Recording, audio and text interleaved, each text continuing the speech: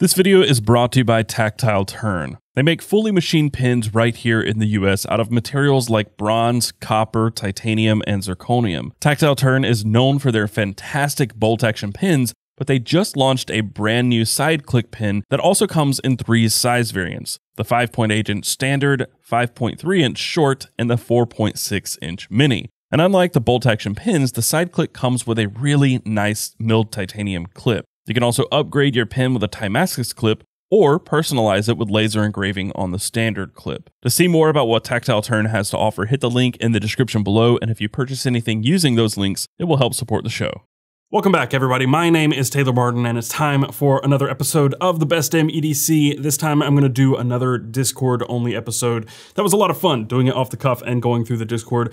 I asked for submissions in the Discord yesterday, and there were a ton of pictures posted. I haven't actually looked in there.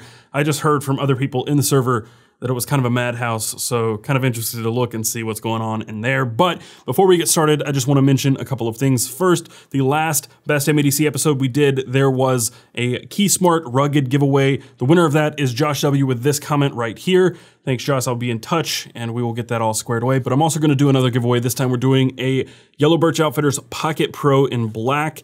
So if you want to know how to win this, just watch the video. At some point in the video, I will talk about how to enter. Last thing I want to mention before we get started is merch. So I haven't really been pushing Carry Commission a bunch because my shirt fulfillment company was way behind on orders. The last drop I did on a shirt design, they were like 3-4 weeks out on shipping things. It was a mess.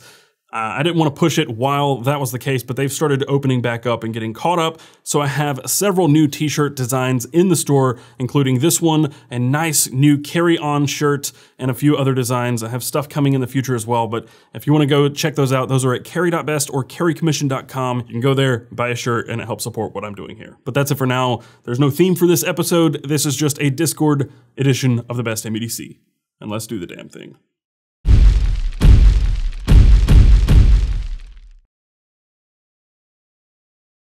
Also, I'm going to be kind of quick here because it is ridiculously hot. I bought this AC unit. It's been running full time.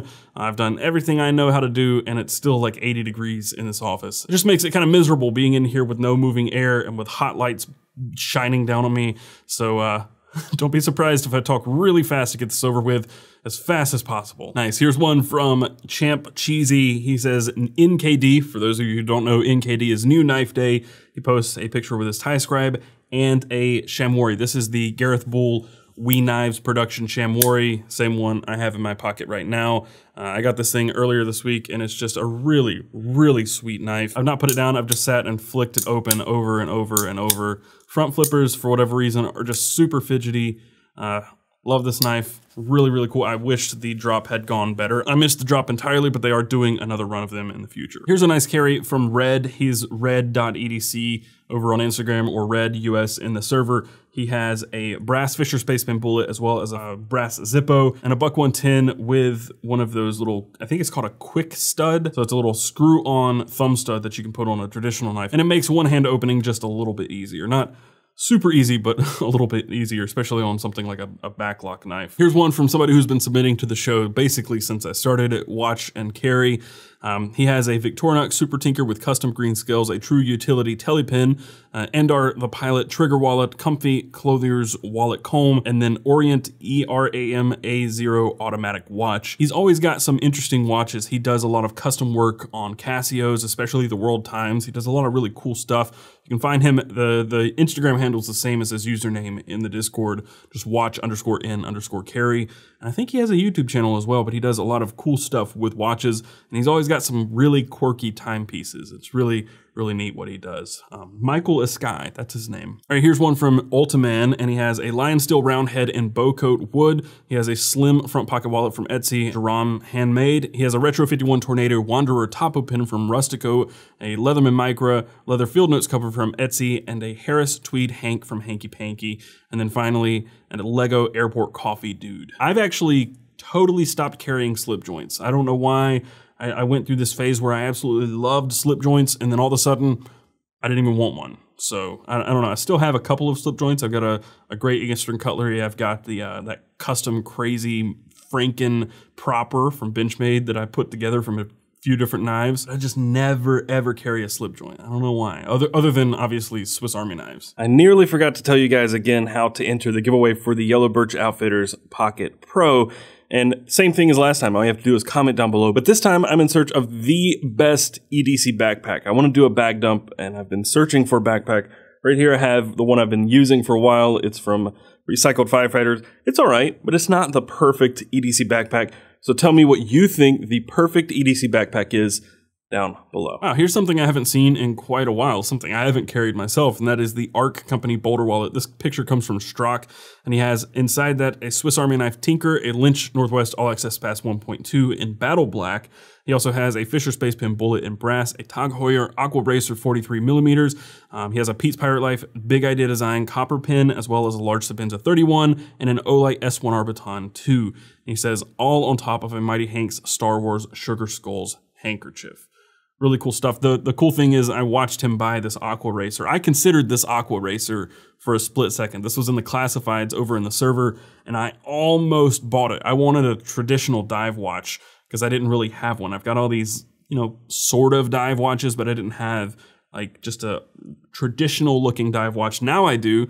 This actually came in today. This is a Glycine Combat Sub. This was a drop collaboration in a Pepsi version, and there was a coffee version of this, which I really wanted. That's the one I really, really wanted, but I had to settle for the Pepsi bezel because the coffee bezel is just very, very hard to come by. The drop ended over on Mass Drop, and then now they're impossible to find. I don't even know if they've shipped yet, but it just looked so good. But this one also looks pretty good too. Robert Leave says, my try at a color-coded EDC. There's a Victorinox Wenger Swiss Army knife and a Gerber Bear Grylls pocket multi-tool. The rest are no-name brands, and the wallet is custom handmade by a friend with my initials. I'm really bad at picking things that match and have the same colors. It's all basically titanium, and then I'll have a pop of color. Like sometimes it's blue and sometimes it's green, but it's usually just one or two pieces. I don't ever really color code anything. It's all just plain gray for the most part, sometimes black. Really cool stuff. I don't do it on purpose either. It's just most of the things I own are just plain gray. All right, here's one from MB Wild. He said, working the Tide Pools carry day. In this, I see a Fisher Space Pen Bullet in brass with a clip, a Field Notes cover of some sort.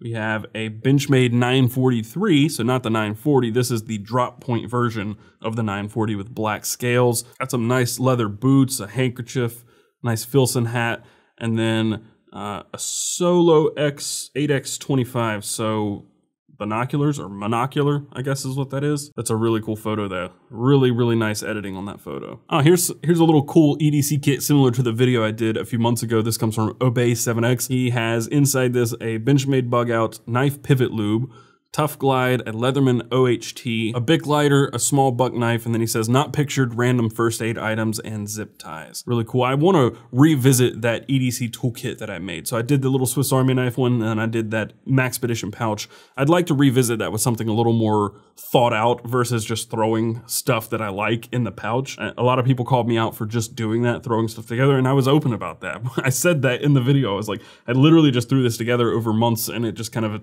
formed into this, but I wanted to come back to it and revisit it as something that I've methodically put together.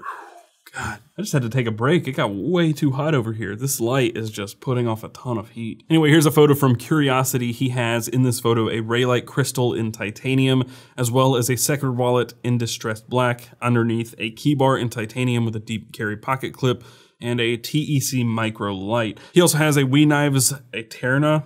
Not sure, looks like an Isham design. He also has a copper and titanium pry tool from J. Wojtaz Knives, a Hanks by Hank in murky waters, and a titanium money clip in the bottom left of the photo. And then the reason I chose this one actually is he has very subtle camera flex.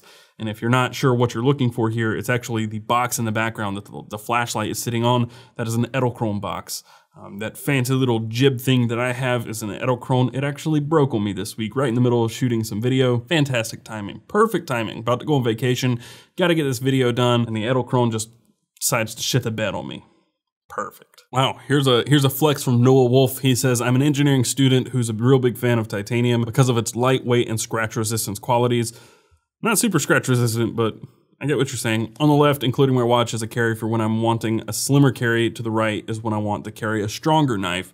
He has the new TI Mini Pocket Pro from Big Idea Design, as well as a Benchmade Anthem, a Garmin Vivo Active 2, and the flashlight is an Olight Baton Pro TI. On the right side, he has the Chris Reeves Umnumzaan, as well as a TI Pocket Pro. Really cool titanium gear. You know I'm a fan if it's titanium. All right, here's one from Jam in the server. He said, my usual work carry, the knife is the only thing that changes. He has a Sector 250 watch, as well as a tactile turn short.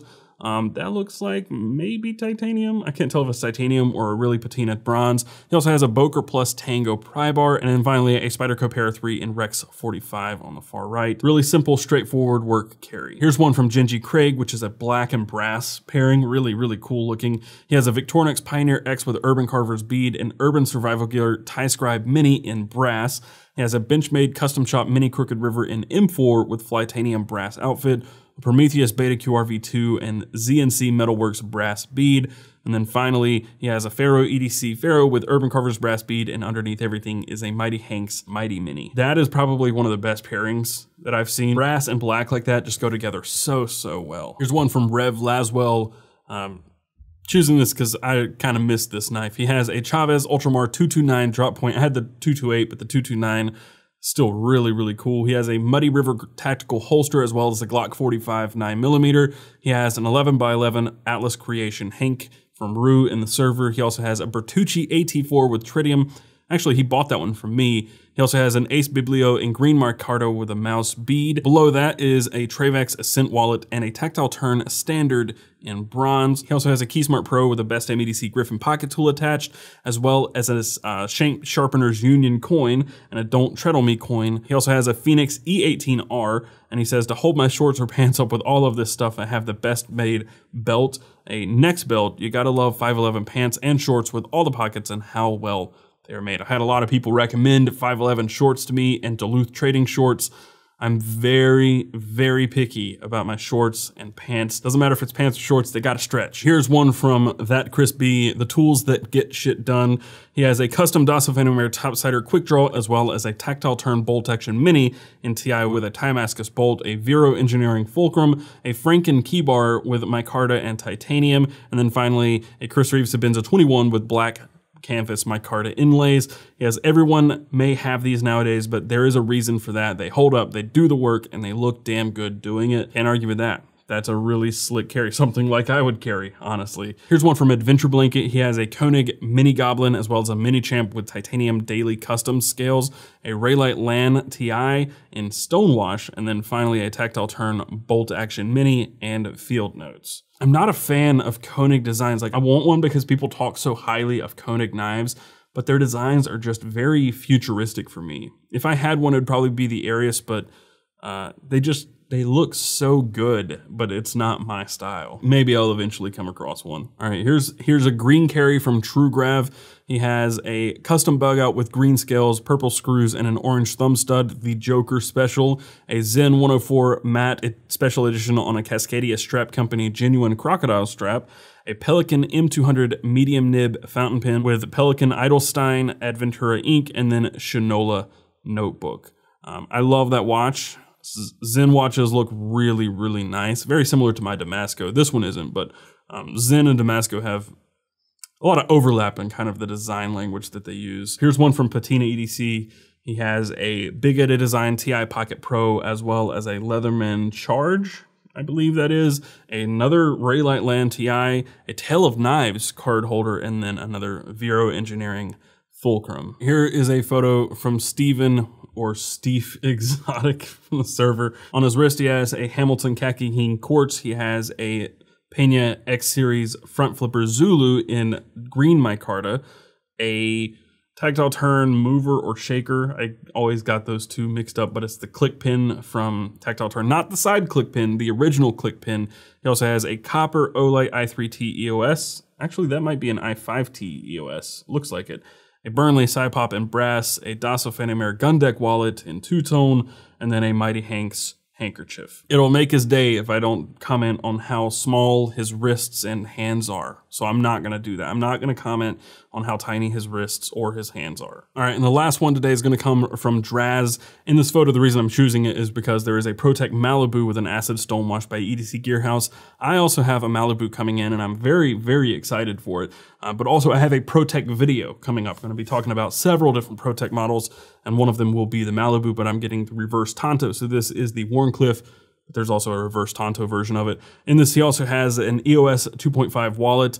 He also has a Grimsmo Saga pin, an Okluma DC0 in aluminum, a Wolf Designs pocket tool, and his Atlas Creation handkerchief underneath everything, which looks like it's a wood grain pattern. Really cool stuff. Thank you guys for submitting. So many people submitted. I only got to probably like 5% of the submissions since yesterday. Just yesterday is crazy. But of course, if you found this video helpful and you enjoyed it, be sure to hit that thumbs up button down below and subscribe to see more stuff like this in the future, and hit that notification bell so you're notified when I upload new videos. Below, I will have linked some of my favorite stuff that stood out to me during this video. If you purchase anything using those links down below, I will get a little bit of a kickback, but it doesn't cost you anything extra. You can also support the show by going to patreon.com/bestdamnedc, or buying a shirt just like this from Carry Commission. That is carrycommission.com or carry.best. But also be sure to follow us around the web. You can find us on Twitter and Instagram at bestdamnedc. You can find me, Taylor Martin, on Twitter and Instagram at CasperTech. And there's also a Discord server and a Facebook group. It's all linked down below, and I highly encourage you to go join over there, chat with the community.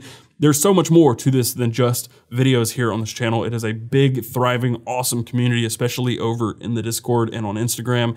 But with that said, and until next time, carry on.